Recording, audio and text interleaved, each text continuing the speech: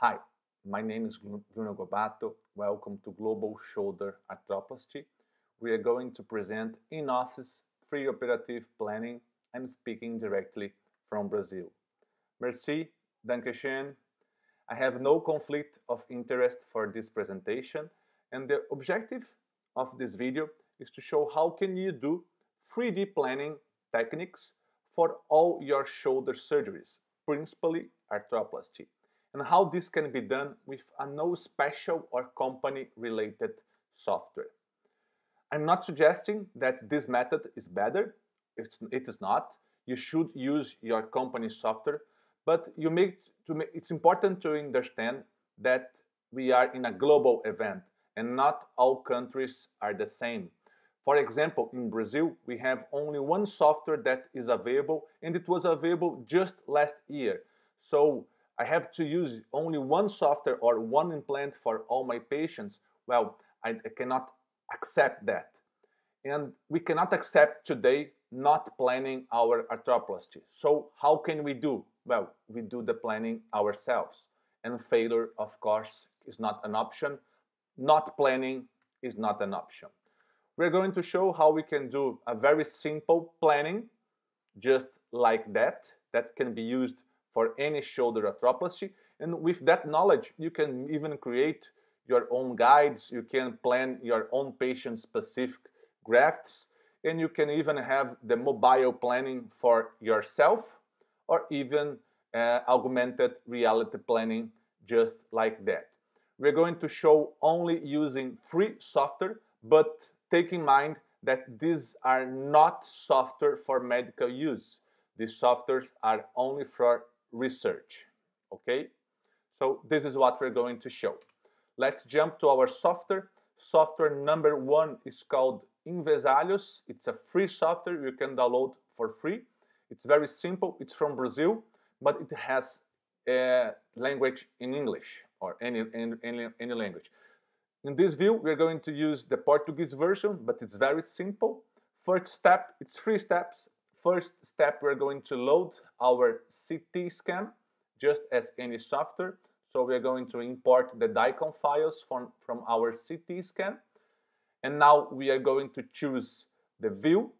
We always need to choose the axial view, just like that. And we're going to click on import. It will import the model. And now we have to select the tissue that we want. In this case, is the bone tissue. So I'm going to hit and select this slider in green to only select in green the bone tissue that I want. I'm okay with that. And now I'm going to click on the button called Create Surface. What the software will do, it will take slice by slice from the axial view from the CT scan and create a 3D model. But it will create a 3D model for all the bones. That includes the ribs, the clavicle. So we need to do some tweaks in the next software to remove what we want. In this case, is only the scapula for this arthritic shoulder. So it may take some time, some seconds, and now we have the 3D model of this arthritic shoulder. Now we're going to jump to step number 4, here, number 4, and export surface 3D. Just export whatever you want. We're going to call shoulder arthritis and hit OK. Now you already have a 3D model for this patient. And now we're going to open this 3D model in another software called Mesh Mixer. It's also a free software. Here we have the Mesh Mixer model software. We're going to import the model, shoulder arthritis. It's a big model. It takes some time for big models. And now the objective is to select only the part that we want. That's only the shoulder, not the clavicle, not the ribs. So we are going in the next step, selecting only the part that we want. This is something like a Photoshop for a 3D model, or a paint, or a paintbrush for the olders. We choose to do it a lot in our childhood. So I'm going to hit the select button and I'm going to double click the part of the bone that I want. In this case, we have only the scapula. That's great. I'm going to hit the Y key. It's called for inverse. So Y key on my keyboard, and it will select everything else. And I'm going to hit delete. Okay, take some time. Now we have only the scapula. Okay, in this case I don't want the clavicle to bother me. The clavicle is linked to the scapula. I'm going to delete it, so I'm going to put in a view, select, and now I'm going to draw around only part of the clavicle that is connected, hit delete, and now I'm going to click on this clavicle and hit delete.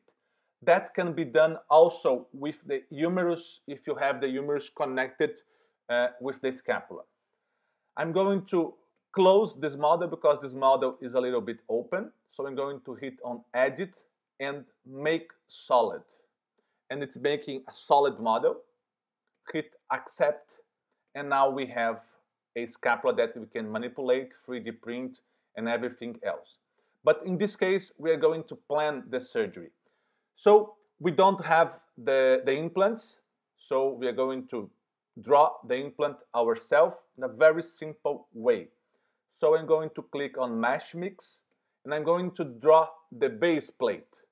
So I'm going to select a cylinder and drag over here.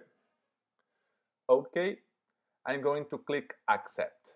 Now I have a cylinder that's not like our implant, but we're going to create it. So I'm going to hit Edit and Transform.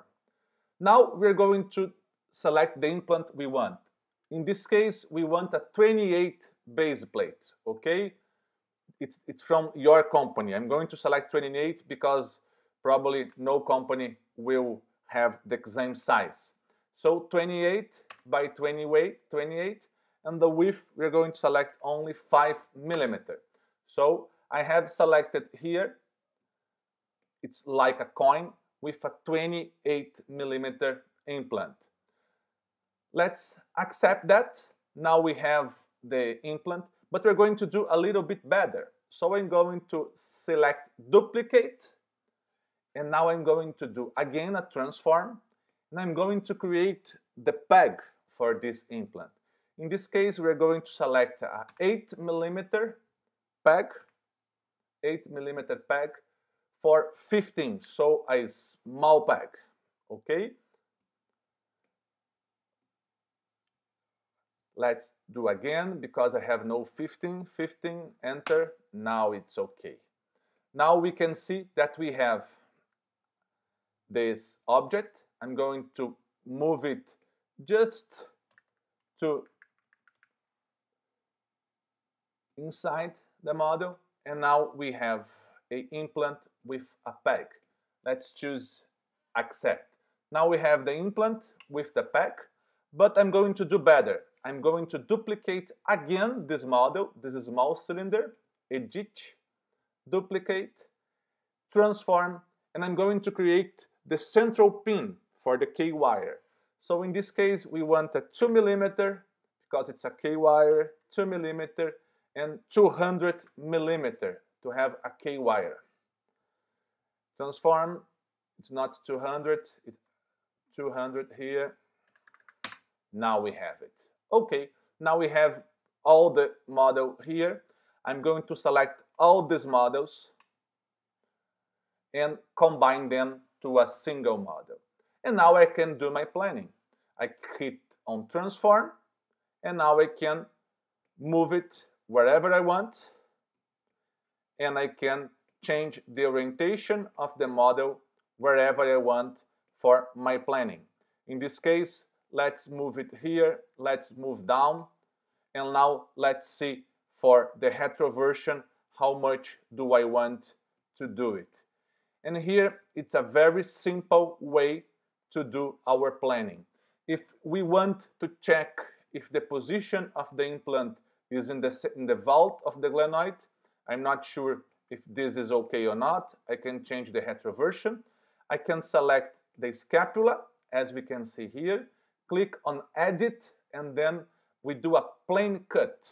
I can cut the model wherever I want, just like that, and I can see and check if my model is in the correct position. And here we have a planning. Let's do the Command Z or Control Z to check. So this is not 100% accurate, of course, because we have just did it visually, but it's a good approximation of our planning. And if you want to choose only the central pin position, we can even select the central pin guide, hit on inverse, select everything else, and now we have the glenoid and the central pin guide that we do and have our planning.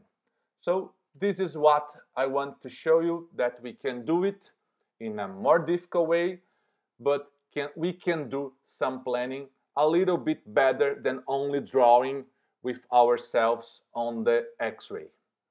Thank you very much for this opportunity, and I'm open to suggestions and connecting everyone. Please follow me on LinkedIn. We have some videos there. Bye-bye.